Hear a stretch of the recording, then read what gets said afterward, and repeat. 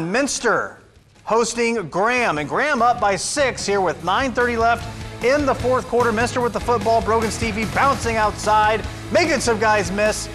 That gentleman didn't miss, but not before Stevie picks up some nice yards. He keeps it again here and gets closer to the end zone as the Wildcats trying to make some things happen here. Fourth down, and Stevie finding Devin Wepker, who gets the first down just short of the goal line, however. And then Will Frimmel ties the game. He punches it in right here, and we are all knotted up at this point. And then Stevie, after he handed the ball to the ref, that's good. Now you go hug a big guy, just like Urban Meyer said, then steps up, makes the extra point. The extra point is no good.